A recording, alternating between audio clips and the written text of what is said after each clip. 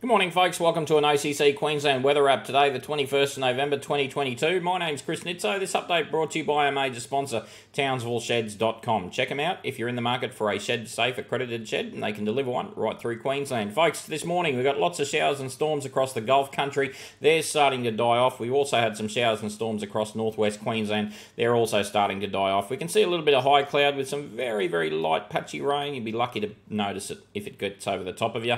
And this morning we're also seeing some squally thunderstorms up around the tip of the tip and through the Torres Strait. Okay, so through the day today, we're expecting to see isolated showers and thunderstorms across central Queensland, becoming a little bit more scattered as we push up towards North Queensland. Chance of some redevelopment of some isolated convection through the Gulf country as well. You can see 3 p.m, 4 p.m, 5 p.m, 6 p.m. Some moderate to heavy falls with some of these showers and thunderstorms because they are going to be slow moving, particularly as we move up into North Queensland. Very slow moving, very heavy rain coming out of them.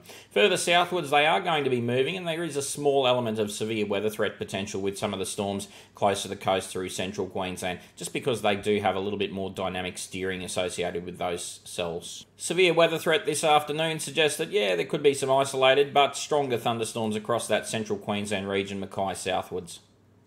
Through the nighttime hours, there's a small chance of some storm activity, but more than likely we're seeing decaying cells. We've got a big southerly surge coming up the coastline, charging up the coastline through central and southern Queensland overnight tonight, early tomorrow, so that will put an end to any of the storm potential across that region. Early tomorrow morning, we could see some isolated convection close to the coastline around North Queensland and through the northern interior and potentially through the Gulf again. As we progress through tomorrow, we can see that all of that significant convection is expected to remain offshore tomorrow across central Queensland. Just some isolated showers and storms in far north Queensland tomorrow, so a nice little quiet day weather-wise. In terms of our winds, strong gusty southwesterlies will begin to dominate across much of southern Queensland, and southerlies will dominate much of northern inland Queensland today. Drier air mass, which will probably increase fire dangers across large sections of the state as well. And don't forget, we've got this big southerly surge charging up the coastline overnight tonight into tomorrow morning.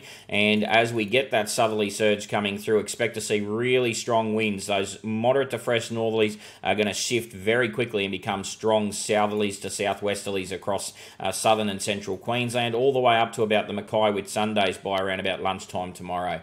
If you're not prepared for that, you're going to be in a bit of strife. Warm and dry across central western Queensland, warm and moist across the coastline areas, and then hot and moist across parts of the Cape York Peninsula region. That about does us for today. We go into a ton more detail about those storms today and the longer term projections, which are starting to look interesting, at join.ozcyclonechasers.com.au. Head over there, check out our subscription options, and if you'd like to support us, join us and get access to all those much more in-depth updates. Have a great day.